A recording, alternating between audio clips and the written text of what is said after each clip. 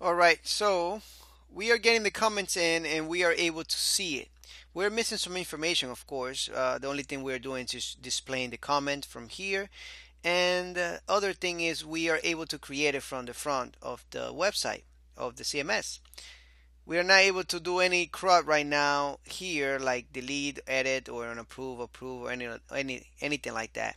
But what we will be doing on this lecture here is relating this comment to the post. We're going to put the title of the post here, and when we click on it, it's going to take us to that specific post. It's going to be great, all right?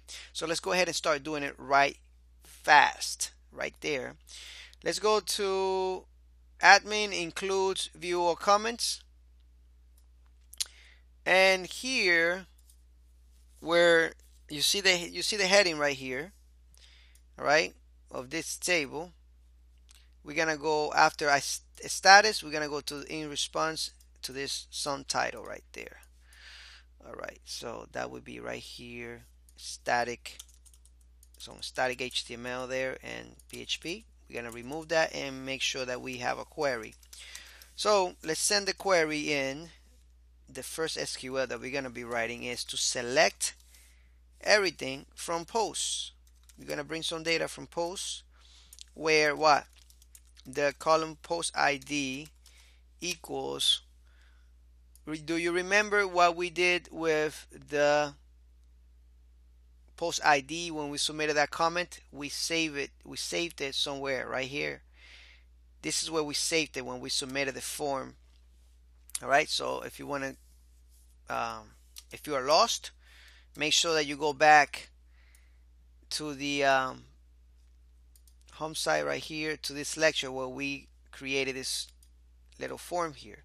Every time we send the form, we are also sending this parameter right here, right? And then we are saving it in this comment post ID that we are bringing out of the database right now.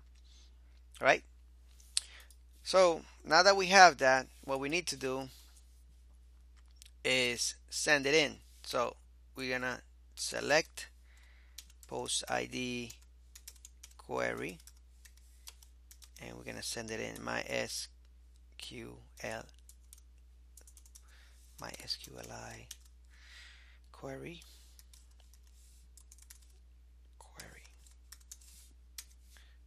All right, and we're gonna send it in with a connection.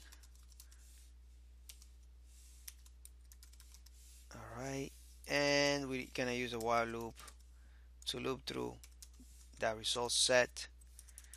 Well, to get that result set back. mysqli fetch. We're gonna use this function to bring back, well, not back, to bring in. And I always have an issue with this fetch ftch. The ftch is really hard for me to get it in my mind. Anything related to tch, it's something that for some reason, I guess, language barrier, that because I speak like 3 languages, is a problem. So when you see me struggling with that, know that that's what it is. So I still got some learning to do. All right, hopefully you can forgive me for that. So we're gonna get the post ID out of the database. We're gonna assign it to a variable. We're gonna get the post title out too. And this time my hands are going faster than my mouth. Right there. Perfect. Right? So hopefully we didn't make any mistakes. If we did, we will probably be debugging in a minute. But right now, let's get this going.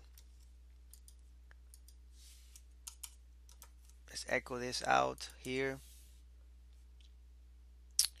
And we need a link right here. So first, let's go ahead and see if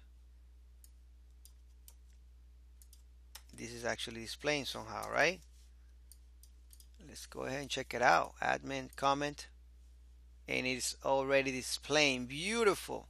As you can see here, we go back, we see this example 3 right here. So when we click on it, so that means that this comment is related to that. You see it? All right. Perfect. So it's coming in. Let's get a link here. href. Let's close it. And let's get the closing tag for that link. And let's put that right in the middle here. Right there. Let's make sure that we don't make a mistake here. And we're gonna send this outside twice because we gotta come out of the admin and then includes and go to the root, and that's gonna be that post.php, and it's gonna be p underscore id equals the post id.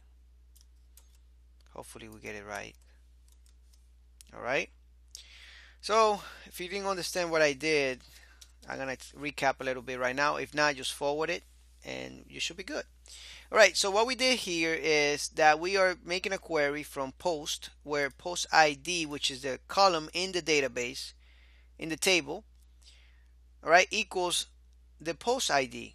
This post ID, we are getting it from this field right here. And this field contains the post ID from here.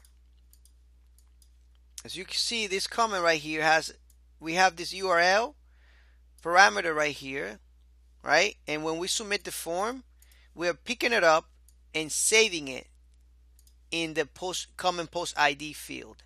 And when we save it in there, so we have that value, right? In this case, let's say for example, we have the 34 here saved there. So when we are making this request right here,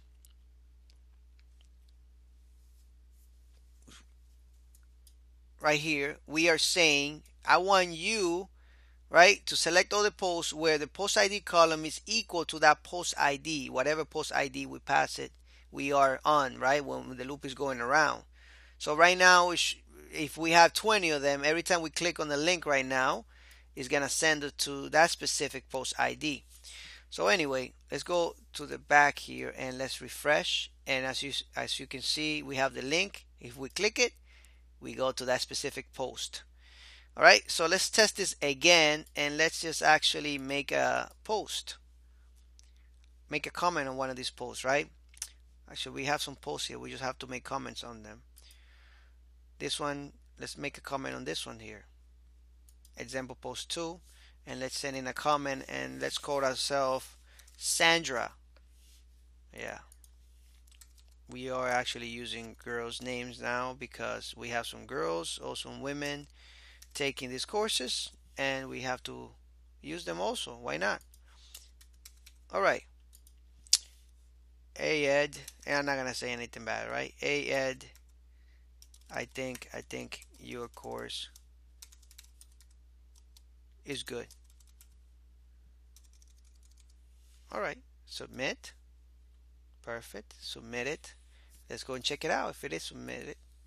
And we can see that Sandra submitted the post. Beautiful. And let's go to admin and let's go to comments. Let's see it right here. It's unapproved, of course. If we click on it, it would take us to that post. Perfect. We click back. Let's go to posts. All right. Perfect. So we can see that here. And its ID sits example post 2 in response to this post.